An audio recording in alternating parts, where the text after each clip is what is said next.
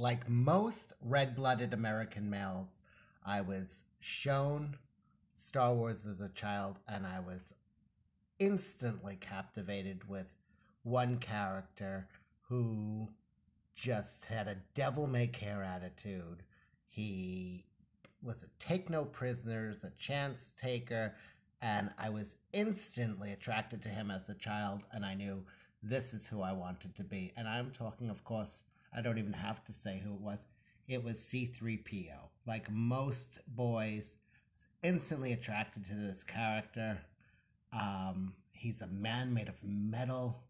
He's so steely and strong. What is not to like about this metal man, this machine, who also has a heart of gold? So I really want to start my web series that really focuses on what C3PO meant to most boys my age who watch Star Wars. And I'm going to really delve into this. It's going to be a 20-part series, and I'll be starting that soon, so look out for that. Thank you.